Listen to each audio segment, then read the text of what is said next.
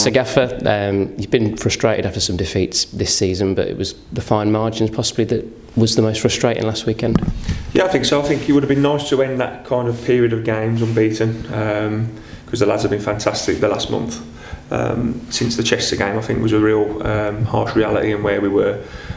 Since then, to go 7 games unbeaten, we kind of give ourselves a chance now, and you know, hopefully that's just I wouldn't say a blip, because I thought we played quite well actually. I don't think we deserved to lose the game, but on the flip side, I don't think we deserved to win either. So frustrations from both sides, but lots of positives, and really looking forward to the next chunk of games.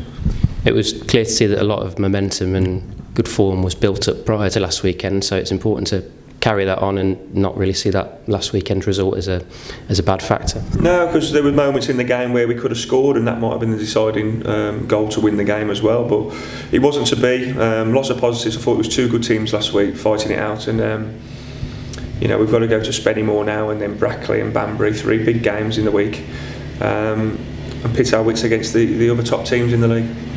Obviously this weekend a very long trip to Spennymoor against a place that's always difficult to go, and a manager that certainly knows his way around this level. Yeah, well, I respect Jason a lot. He's gone back there and he's kind of turned the fortunes around, and like us, they've had a good month and they've put themselves in the mix, so it'll be a really entertaining game.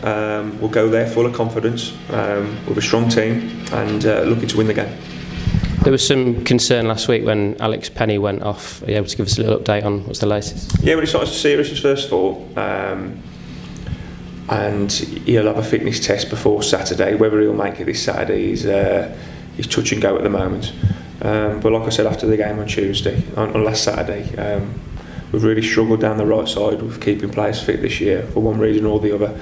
And it's something we've got to address, because all the change seems to be that side, which is so frustrating. We lose our momentum, and I definitely think if Alex Penny stayed on the pitch, we might have got a better result, because he was causing no end of problems down there, aerially and on the ground, and it was disappointing to lose him. Last weekend, Zach Brown came back in as well. Him and Caleb have been out for a few weeks now, so some good news there.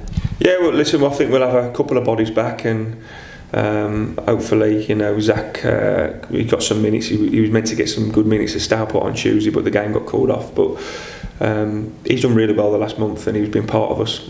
So yeah, the more bodies back, the better for us.